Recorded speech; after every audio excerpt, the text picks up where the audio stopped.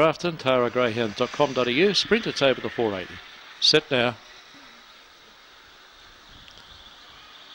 Wave Rider Classic Bonus begun well, so did Linden Diamond, but Classic Bonus will lead Linden Diamond. Going through on the inside of those was Robel Escape, followed then by Wave Rider. Getting through the middle of the track would have been Groovy Raider. Drifting back was Macy's Angel, and right off the track out wide was Tina's Display. Driving forward with Rana Toro on the turn and getting clear on the inside. Robel Escape, Classic Bonus, Tina's Diamond, Tina's Display, then Linden Diamond, and further back was Wave Rider, but Tina's Display right over the top the last little bit. What a wall of greyhounds.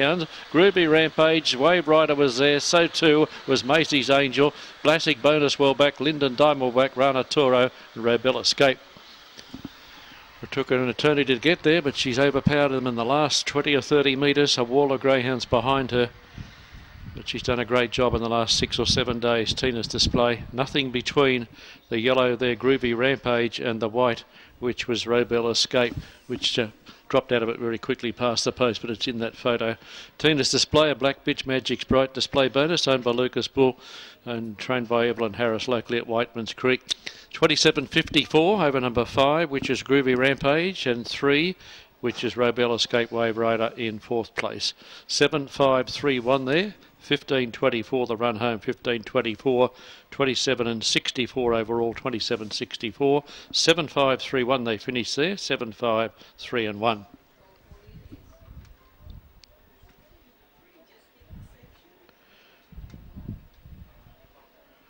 First split there of 12.40, overall 27.64, 2 by a head the margins.